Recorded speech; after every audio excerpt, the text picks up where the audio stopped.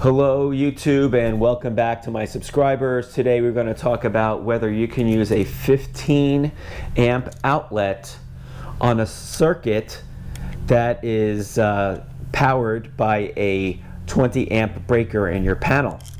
And the topics, or the subset of points we're going to get through are what you'll find in most homes, the code, the wiring, types of appliances or things that you may be plugging into these outlets and why that makes a difference, and also the safety. So the first thing we're going to talk about was what you'll find in most homes. And in most homes you're going to find a 20 amp breaker that's controlling most of your circuits for the most part. Okay, and you're also going to find that you've got 12 gauge wire coming from that breaker that's running through, that's carrying the circuit, the load of the circuit. And you're going to have a mix usually of 15 and 20 amp receptacles. You'll find that the majority of them may be 15. Okay, so that's the first thing you're going to find in most homes, and you can check your house. And if you found something different, let me know down in the comments below. The other thing with regards to the code, we're going to refer to the NEC code 210.21b, and that talks about receptacles and the types and the load and everything else regarding the receptacles. So if you have a 20 amp breaker like we have here and for most of the circuits, and you have just one, and it powers just one outlet. Okay, we're going to not talk about receptacles, we're going to talk about outlets, because receptacles also mean switches and other things. So if it's powering just one outlet and the breaker's 20 amp, then that one outlet needs to be 20 amp. If the circuit has a few outlets or more than one outlet in the circuit, then you can have a mix of 15 and or 20 amp receptacles or outlets. You do not have to have any 20 amp outlet on the circuit if you have at least two outlets. If you have two outlets only, they both can be 15. If you have 5 outlets, all 5 can be 15. You do not need a 20. Okay, so now we're going to go on to the wiring, and then we're going to get back to when you may or may not use a 15 or a 20 amp receptacle or outlet. So the wiring, we're assuming that it's going to be 12 gauge wire. You want it to be 12 gauge wire when you're powering an outlet, because the 12 gauge wire is better able to handle the load of the power draw that's going to go through into whatever it is that you're plugging in. So especially if you're plugging in, let's say, a space heater, it's going to draw a lot of power. You don't want the wires to get too hot, because that could be dangerous, right? But 12 amp is what you hope you're using for electrical outlets, and 14 amp really only if you've got a circuit that powers just lights. So in new homes, what you'll find is that they're doing the right thing by splitting up a breaker. Let's say you've got a bedroom. The breaker is going to have a bedroom, right? You're going to have a breaker for the outlets and a breaker for the lights dedicated for that room. And so the lights could be on 15, it's fine. LED lights, even if they're incandescent, it's not going to draw that much. You could definitely just use a 15 amp breaker and only 14 gauge wire, and it's very easy. Hardly any power going through that 14 gauge wire, and it's going to save the contractor or electrician, or you, if you're wiring a new circuit, it's going to save everybody money. Okay, so that's the wiring.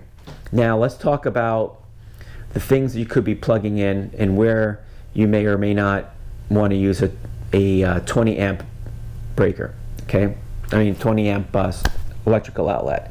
But before we get to that, I'm going to show you the difference. So here you have a 15 amp outlet, and here's a 20. This one happens to be GFCI. It's the only 20 that I happen to have here at the house.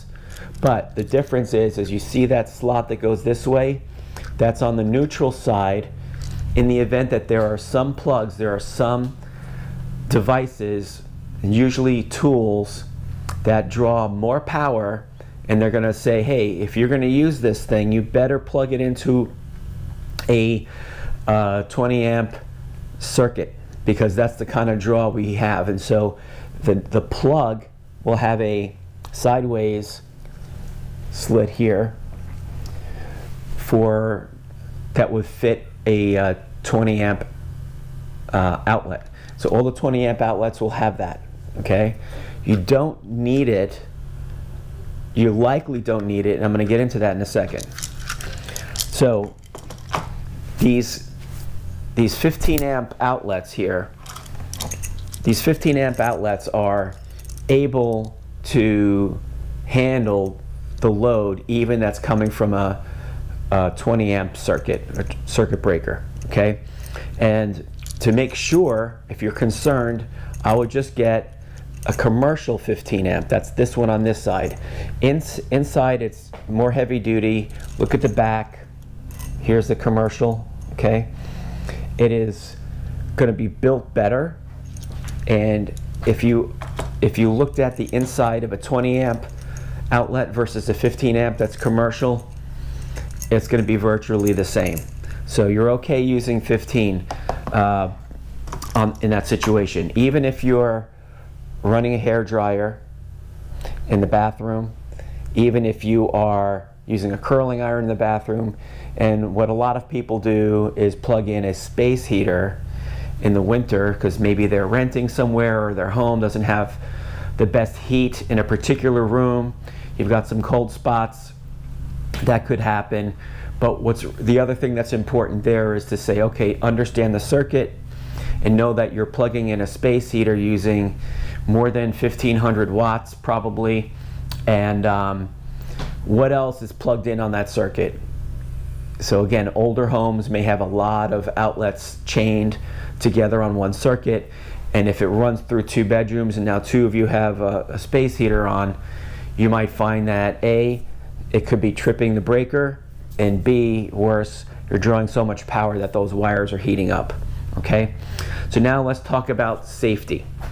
So safety, yes, it's about matching the outlets to the breaker, making sure that you've got the proper gauge wire, you want a 12 gauge wire, and that you're paying attention to what you're plugging in.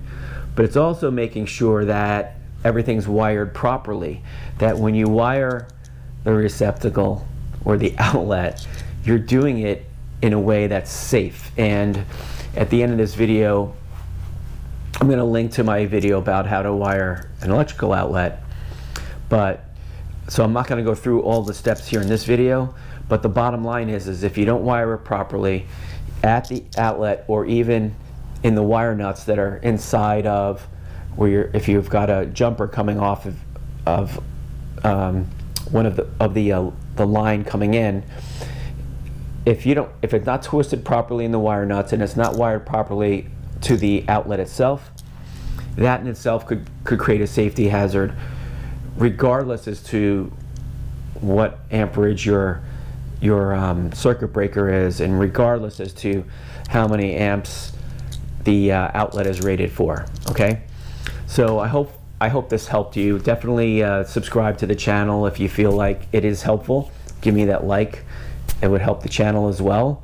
And definitely binge watch also some of my other electrical and wiring videos. I have so many of them that I know that you're going to find some of them helpful. Thanks for watching, everyone, and I do hope you have a great day.